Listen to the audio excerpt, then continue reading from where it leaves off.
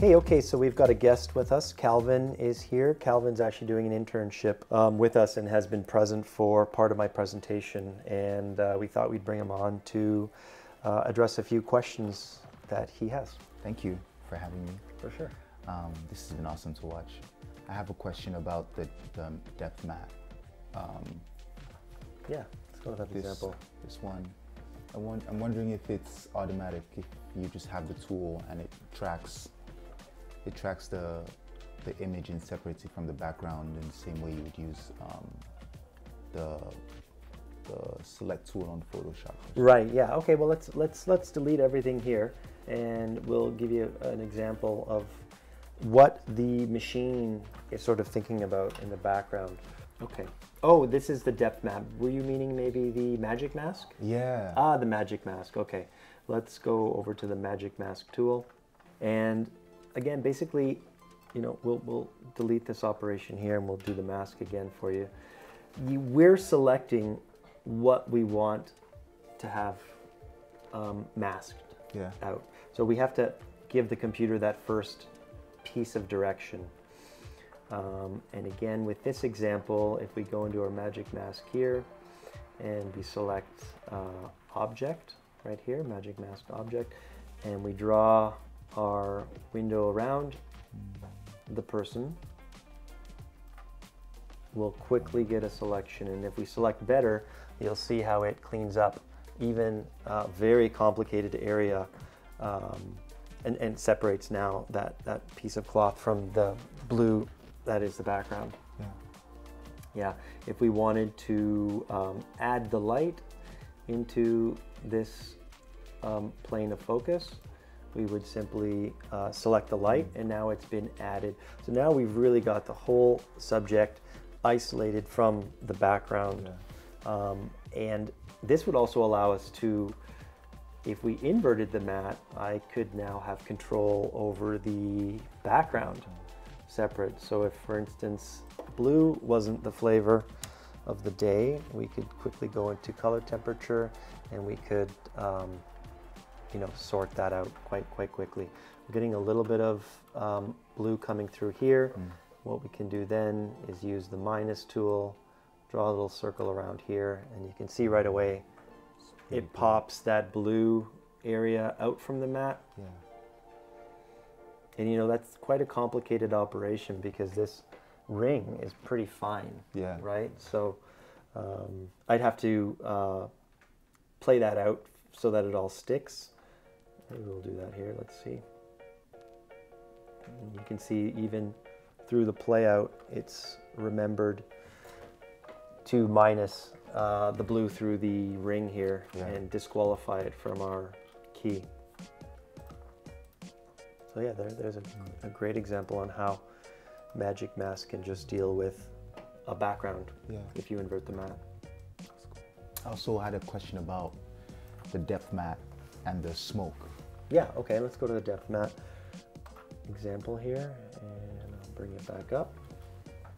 And the smoke is called fast noise. Fast noise. Is that standard, or is it Fast noise comes with Resolve. Okay. Yeah, it's a way to create cloud particles, and then if you want fog out of the cloud particle, you just stretch the cloud until it looks more like fog.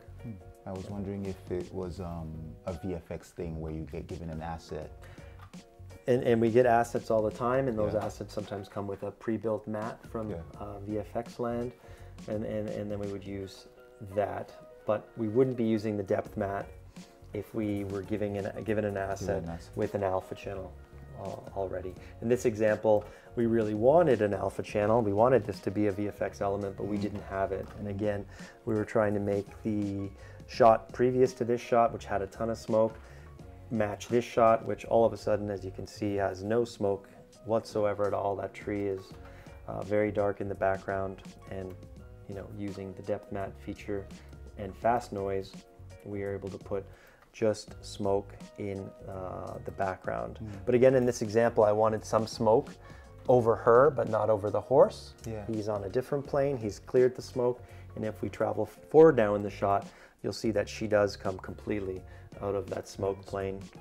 And we've got smoke just basically in the background. So that was without the depth mat and the fast noise, and this is with the fast noise and depth mat. I'm wondering how it knows, if is it a time thing? So you program the time to know when you want the noise to go in and out of the subject? Right, yeah. So the noise is just a flat flat piece of image. The way you control where that noise lives, for instance, you're asking, why is it just in the background? Why isn't it in the foreground? Well, this is what the computer's doing basically with the depth mat. So if I go into the mat itself and I display it, I can see here now what's being affected by the smoke. So anything in the black region is going to have 100% of the smoke. Anything in the white region, 100% white, is not going to have any smoke. And you can see in her neck area here, it's kind of a mid-gray. So that'll get a little bit of the Is that smoke. on purpose? Yes, so we did control this for this example. We controlled through far limit and near limit where and what was going to be affected by the smoke. And on top of that, we actually added some keyframes in here to help bring that smoke down as she's traveling through it.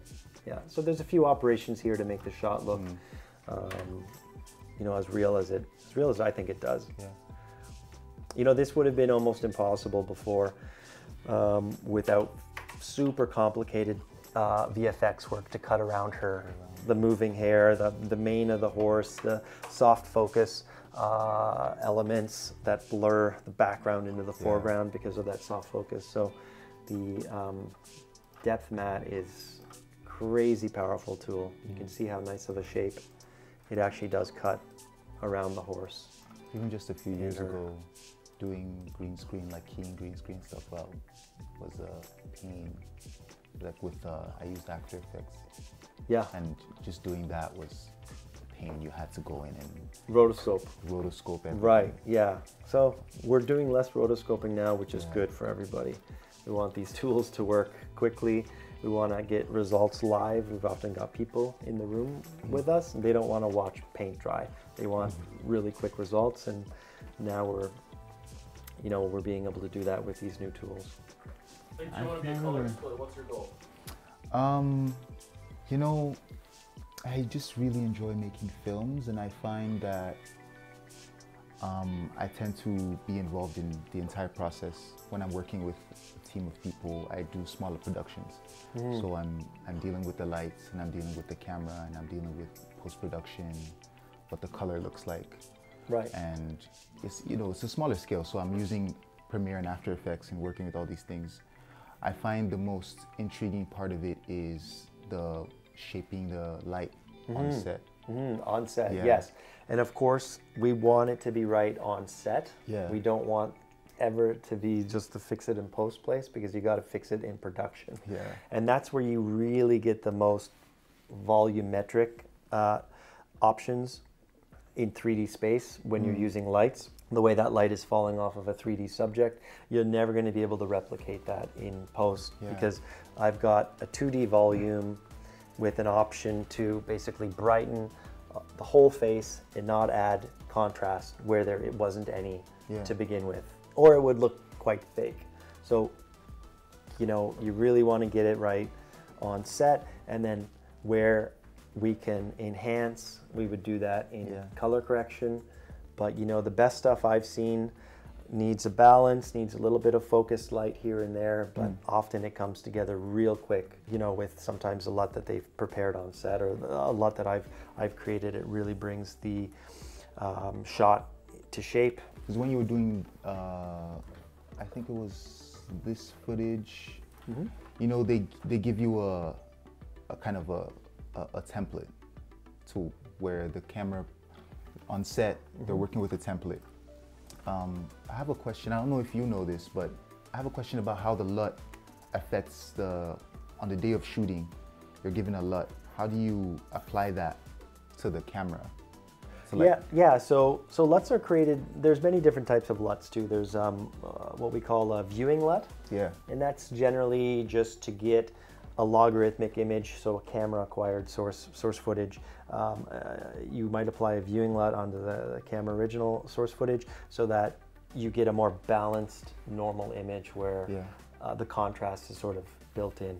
That's a viewing LUT, and you put that on sort of the monitors on set, and you may even add that same LUT in the dailies so that people at home, producers, are watching more of a balanced image and it's not completely flat, like for instance this example. Yeah.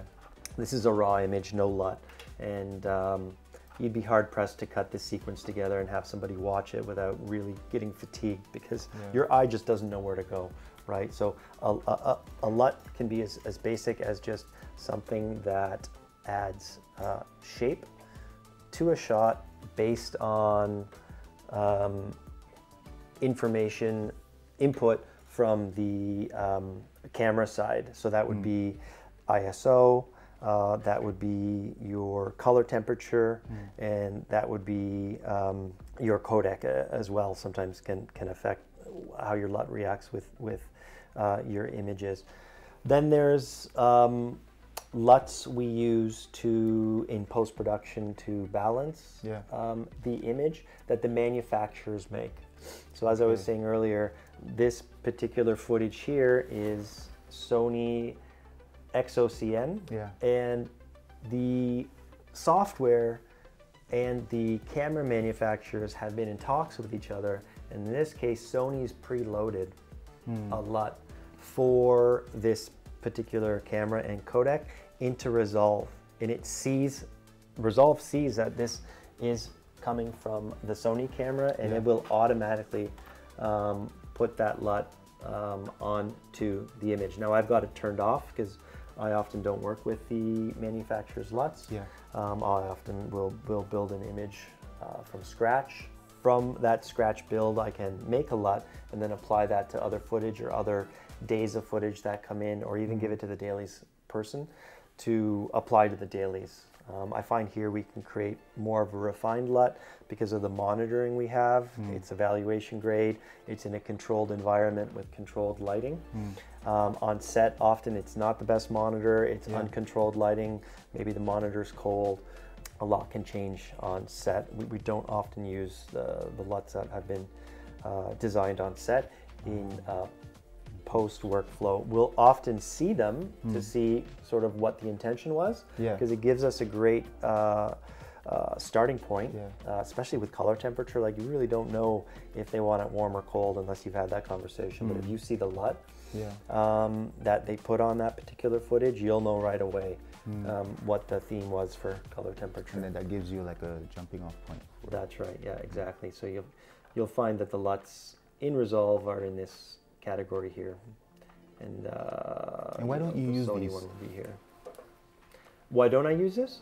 Well, sometimes I do, but usually I just like to feel where the contrast and the light lives normally and where it wants to be bent with the tools I have, rather than just being told, well, here's how the shot wants to be manipulated using the manufacturer's recommended one size fits all sort of approach. For me, I really want to look at the footage, look at its values, look at the scopes, see where everything wants to live, and then, bend the image with all of that information. Let's talk about adding noise to the image. Why, how is that done in Resolve, in DaVinci Resolve, and why would you do that? What is the effect that has on, the emotional effect that has on the work? Yeah, okay, great question. I'll show you an example of a really nice noise tool that we have in Resolve. And the reason I say it's nice is because it's actually interacting with the different levels of light in the shot. And that's the way that film reacted as well. So if you had an underexposed shot, for instance, you'd have more grain in that overall shot. But the exposed areas of that same shot would have less grain. So in the past, what we would have are these tools that would just apply a wash of grain over all of the image, irregardless if it was underexposed, exposed neutral, or overexposed. Now what we have in Resolve, and I'll just Just quickly do just a little balance on this image here. Bring up Resolve's built-in noise tool, which is actually under grain. And it's just called film grain. And maybe it's called film grain because it's trying to emulate what grain on film used to be like. Yeah. And it's really quite neat. So I'll boost it up quite high so that we can see what's happening. I've got it set up to 16 millimeter here. I'll put the opacity all the way up. And if you look closely, what you'll see is that in the highlight areas, there isn't any grain because that's exposed at a very high level and it's exposed well, and well exposed film was more grain free than underexposed film. Yeah. You'll see as well, it's being hidden a little bit in the darkest areas because we don't want to see that there. We know that there isn't any information there. There's no point in putting grain into that area. And of course, our mid-tone area, the background, in the sky is where most of our grain is present, and similar to how film reacted with grain, this tool is reacting in the same manner, that it's putting the most grain in the most average image area. I'll play that out for you here. You know, I think it does something different for everybody. I think that some people use grain to create uniformity across something that maybe wasn't so uniform. We see that often. And again, reducing the grain, same idea. If you've got shots that are grainy or not grainy, we often use noise correction to create, you know, you want the experience to be seamless. You don't want to be popping between grain shots and not grain shots because it's a distraction and it pulls you out of the movie. But I think for a lot of people, it creates a nostalgic feeling for them, especially if they're trying to emulate film.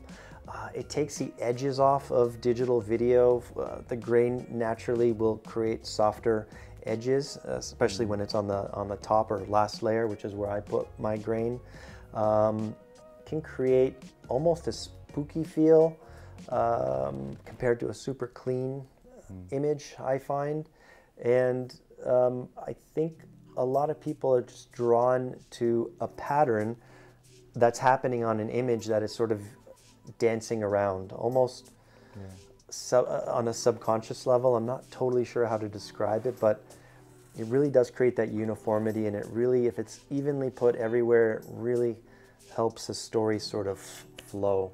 You know, it can be overdone, but if it's done just finely enough, it can certainly enhance a period piece, you know, or trying to emulate film, or take that digital video edge off.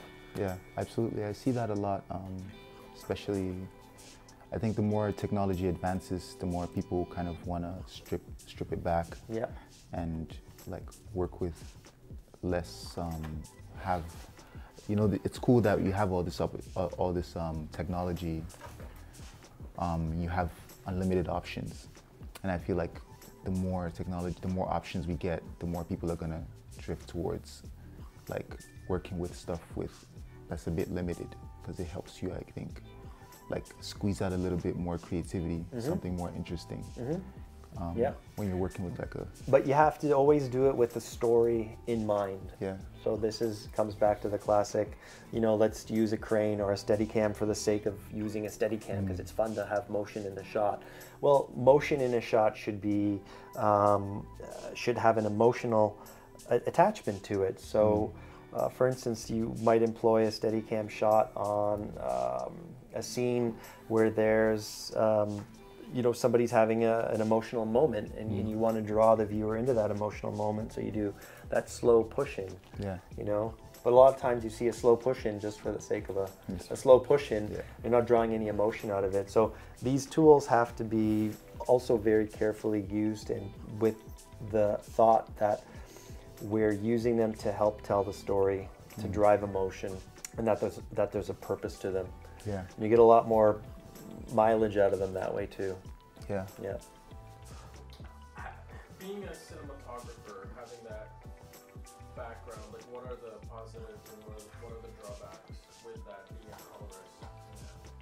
Oh yeah, so having come from a DP background, and having experienced, you know, telecine sessions from film to video, and then the way it's gone, sort of the DI route from digital to digital color correction, having that DP background has been invaluable. I am compassionate about what happens on set and the stresses on set and what can happen with weather on set, and the effort that goes into putting a production together. When I get footage in here, I make sure that I treat every frame as if I'm struggling, like people on set often do, to get a day, you know, done.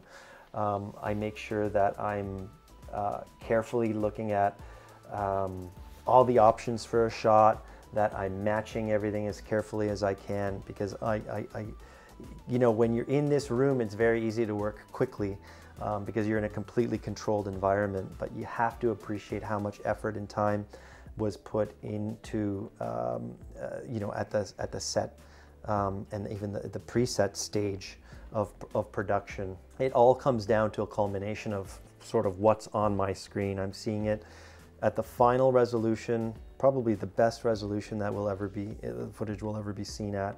And you really have to respect that as a colorist. You have to acknowledge that a lot of people put a ton of work into this, and you've got to make sure that all the levels are perfect, you know, throughout everything, and that you're really giving it your all, because otherwise you're just doing a disservice to the craft. Yeah, it's a collaboration between everyone, but it's easy to get distracted in this room when you're sort of alone, that it's not so much of a collaboration, but you can't have that mindset. You have to feel like you're one of the team members, and that you've been there in the trenches. And, you know, as a DP, I was there in the trenches, so I can sympathize with what happens on set. What made you transition from working on set to working in post? Great question. Yeah, and I still wonder sometimes myself if I've made the right choice.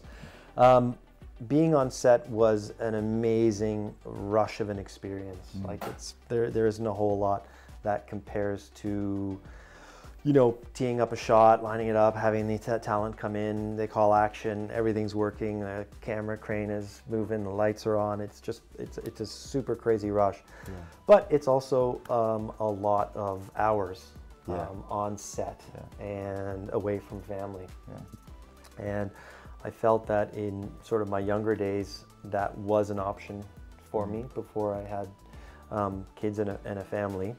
And then later in life, I felt like I wanted to just start a family and commit a bit more time to my kids. Yeah. And that DP lifestyle wasn't, the way I had mine set up anyways, wasn't really conducive to having the quality of family life that I wanted. Wow. Now that might be a bit selfish of me to say, because I did have the post fallback option, because I kind of always kept post close to me, and then eventually just merged, blended the two, you know, DP and post together, and then went the post route, and the DP sort of fizzled out after a couple of years. But that was a conscious decision, and luckily I had post to fall back on, and post was always my original passion, but you know, being on set is a real rush, and I definitely, I'm happy I tried that. Yeah, I find the same thing. Even just, I was on set, my previous placement to this was on a set of Glamorous on a Netflix show. Oh yeah, okay. So I got to see the entire, like, big production scale with the set that's built just for shooting, and it's crazy how much work goes into that. And I worked in commercials before, so I've seen kind of, you know, but yeah, shooting a series and being there every day at 7 a.m., 6 a.m. sometimes, it's tasking and it's draining. Yeah, and you don't always know when you're going to be done either, so committing with friends sometimes was a little complicated. Yeah. Because, you know, you could say 7 p.m. and then it's another 5 hours if weather's not cooperating, or the director just needs to shoot so many takes, then you know, that's hard on friendships as well. Yeah, it is. You also get to pick your own workload as well. So if you commit yourself to a project, you know that that's going to be 2 months of your life. Yeah. But you can also take 2 months off then, right? And focus on whatever else you might be motivated to do, or concentrate on, or family things. So there is that flexibility too. When you've got the 9 to 5, it's Monday through Friday, 9 to 5, and you get your vacation time, your 2 to 3 weeks, whatever it might be, and then that's it. And for a lot of people, that's not the way they want to run their lives either. So the difference between shooting and post is vast, right? Like it's two different types of people and lifestyles, for sure.